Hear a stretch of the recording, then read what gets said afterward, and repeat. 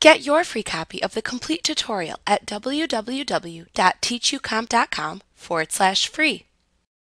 To create termination paychecks when an employee leaves, select Employees, Pay Employees, Termination Check from the menu bar to open the Enter Payroll Information window.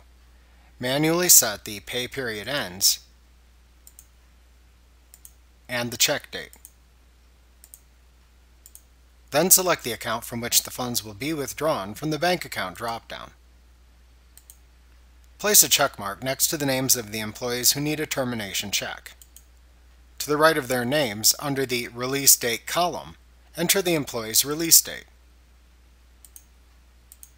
This information will be updated within their employee record when you create the paychecks. Then click the Continue button to continue creating the paychecks.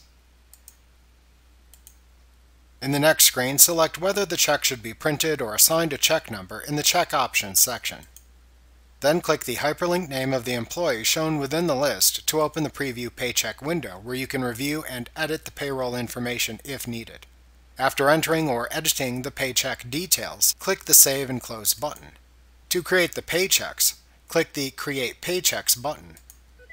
If printing the paychecks within QuickBooks, then click either the Print Paychecks or Print Pay Stubs button as needed. Then click the Close button to finish.